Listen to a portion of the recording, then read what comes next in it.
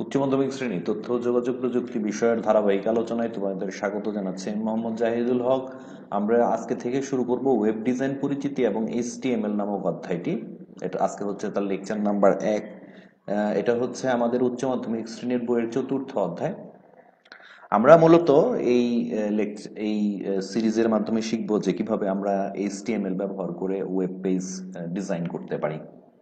HTML হচ্ছে তোমরা সবাই জানো, সেটা হচ্ছে যে হাইপার টেক্সট মার্কআপ ল্যাঙ্গুয়েজ বা এটাকে কাইন্ড অফ স্ক্রিপ্টিং ল্যাঙ্গুয়েজ, যেগুলো দিয়ে আমরা ওয়েব পেজ তৈরি করে থাকি। তো যখন তুমি HTML দিয়ে ওয়েব পেজ তৈরি করবা তখন তোমার সামনে দুটো সফটওয়্যার খুব জরুরি, দুটো সফটওয়্যার তোমার লাগবে।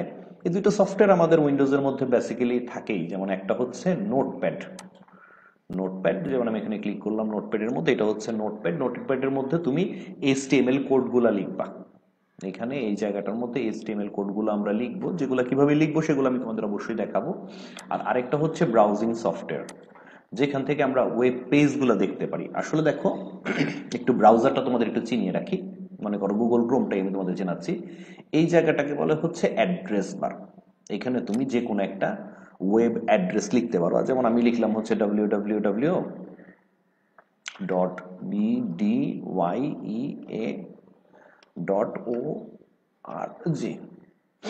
এরকম একটা ইউআরএল আমি এখানে লিখলাম। তো লেখার পরে দেখো কি হয়।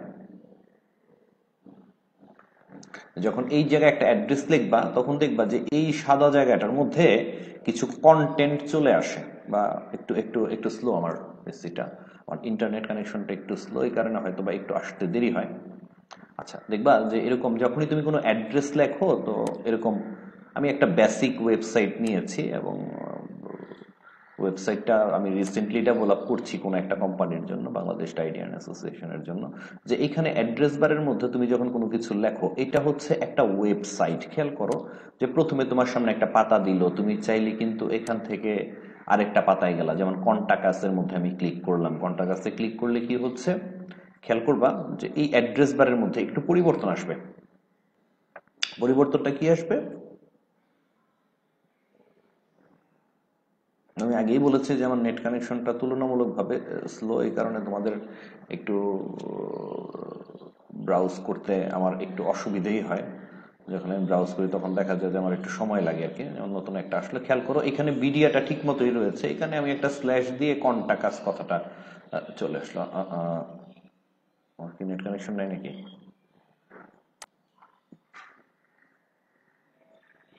কন্টাকাস বিডিয়াটা রয়ে গেছে। দেখো আরেকটা একই ইউআরএল এর মধ্যে ভিন্ন আরেকটা পেজ।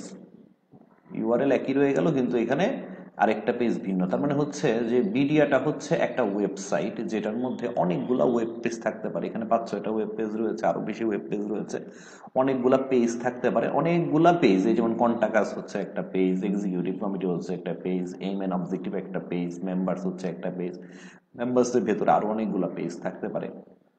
এই যে পেজগুলা, অনেকগুলা পেজ মিলে আমরা একটা ওয়েবসাইট তৈরি করেছি, এটার নাম হচ্ছে বিডিয়া.org। তার মানে প্রত্যেকটা পেজ ইন্ডিভিজুয়ালি তৈরি করতে হবে, এবং পেজগুলো তোমরা অনেক কিছু দিয়ে তৈরি করা যায়। এর মধ্যে সবচেয়ে বেসিক ফরম্যাটটা হচ্ছে এইচটিএমএল। তার মানে এইচটিএমএল এ তুমি এই জায়গার মধ্যে যা লিখবা সেগুলা দেখার জন্য তোমার এরকম একটা ব্রাউজিং সফটওয়্যার লাগবে, যে ব্রাউজিং সফটওয়্যারের মধ্যে তুমি এগুলো দেখতে পারবা।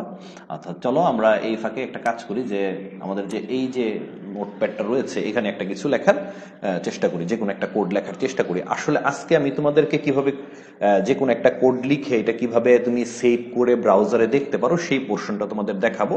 তারপরে হয়তো আস্তে আস্তে ব্যাখ্যা করার চেষ্টা করবো। যে আমি এখানে একটা কিছু কোড লিখলাম, এটা সিম্পল এইচটিএমএল কোড। হয়তো তোমরা এখন একটু বুঝতে পারবা না, কিন্তু দু একটা ক্লাস পরেই তোমরা এই কোডগুলো ধরতে পারবা। আজকে শুধুমাত্র দেখাবো যে কিভাবে কোডগুলা লিখে তুমি কোডগুলা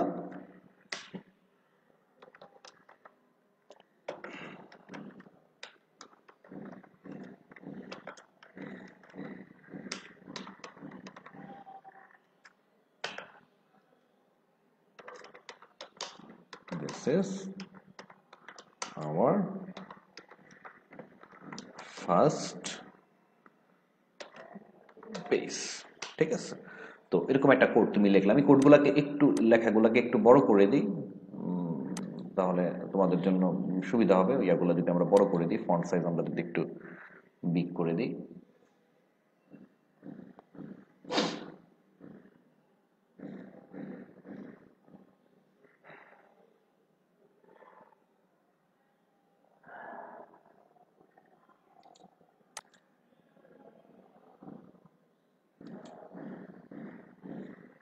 আবার সে কেন নট রেসপন্ডিং দেখাচ্ছে।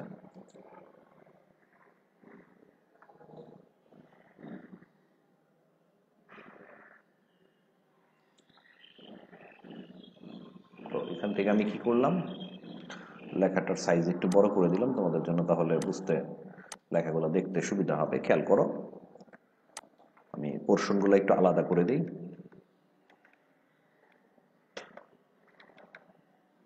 দেখো, এই হচ্ছে আমাদের কোড। এখান থেকে HTML লেখা শুরু করলাম। এই কোডগুলো আমি তোমাদের পরে ব্যাখ্যা দিতেছি। দেখবা যে নোটপ্যাডে কোডটা লেখার পরে হাতের বাঁ পাশে, সরি একেবারে আমাদের স্ক্রিনের বাঁ পাশে ফাইল নামের একটা অপশন রয়েছে। এখানে তুমি ক্লিক করবা, এখানে দেখবা সেভ অ্যাজ রয়েছে। এই ফাইলের মধ্যে আসার পরে মাউসটা এখানে নিয়ে আসবা, সেভ অ্যাজ। তো সেভ এজে তুমি যদি ক্লিক করো, কতক্ষণ পরে দেখবে একটা পপ আপ উইন্ডো চলে আসছে। এটা হচ্ছে একটা সেভ এজ এর পপ আপ উইন্ডো চলে আসছে। এখান থেকে তুমি এই যে সেভ অ্যাজ টাইপ, এটাকে তুমি অল ফাইল সিলেক্ট করবা। এখানে তুমি ফাইলের যে কোনো একটা নাম রাখতে পারো। তুমি নাম রাখলে হচ্ছে, মনে করো টেস্ট 1, ডট চিহ্নটা অবশ্যই দিবে, এখানে ডট চিহ্ন দিবা, দিয়ে তুমি এক্সটেনশন হিসেবে লিখবা HTML। এটা কিন্তু অবশ্যই ফাইলের নামটা তুমি যে কোনো কিছু রাখো, কিন্তু এখানে দিতে হবে .html। আর এই সেভ এজ টাইপটা হবে হচ্ছে ফাইল। এখান থেকে তুমি যে কোনো জায়গায় রাখতে পারো। এখান থেকে তুমি ঠিক করে দিতে পারো যে কোন জায়গায় রাখবা, তুমি অফিসের মধ্যে রাখবা না সফটওয়্যারের মধ্যে রাখবা। আমি একটা কাজ করতেছি, আমি আপাতত এই সবগুলো জিনিস ডেস্কটপের মধ্যেই সেভ করে রাখতেছি। আমি এখানে সেভ দিলাম, তার মানে উপরে দেখো test1 নামে এটা সেভ হয়ে গেছে। আমি এটাকে একটু মিনিমাইজ করতেছি। দেখো এখানে test1 নামের একটা ফাইল সিলেক্ট হয়েছে। তার মানে কোডটা হচ্ছে এই জায়গায়, এটা সেভ করার পরে ফাইলটা হয়ে গেছে এরকম। এখন যদি তুমি এই ফাইলটাকে ওপেন করতে চাও, দেখতে চাও যে এটার আউটপুটটা কেমন হয়েছে, তাহলে তুমি কি করবা, সিম্পল এটাকে ওপেন করতে হবে যে কোনো একটা ব্রাউজারে। এখানে অনেকগুলো ব্রাউজার রয়েছে, আমি গুগল ক্রোমের মধ্যে এটা ওপেন করলাম। গুগল ক্রোম দিয়ে তুমি সরাসরি ডাবল ক্লিক করলেও এটা গুগল ক্রোমে অন হবে। আমরা গুগল ক্রোমে একটু অন করে দেখি ফাইলটা কেমন হয়েছে। যে কোনো HTML ফাইলকে তোমাদের গুগল ক্রোমেই দেখতে হবে। গুগল ক্রোমে দেখতে হবে না, যে কোনো একটা ব্রাউজিং সফটওয়্যারে দেখতে হবে।